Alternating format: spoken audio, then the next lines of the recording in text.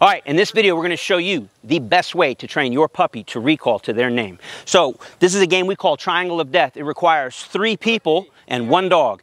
And the name of the game is this: instead of 2-person recalls, we make it the Triangle of Death because we add in an option A, B, and C. And now the dog has to really listen and pay attention to the person who's calling him, versus if you just have trainer A and trainer B, the dog is going back and forth, back and forth. There's not a lot of thought process to it. Now, as you can see there, only one of us is able to call him, and we'll go ahead and make it Cole. Ready? Go. Murphy, here. Big payments. Yes.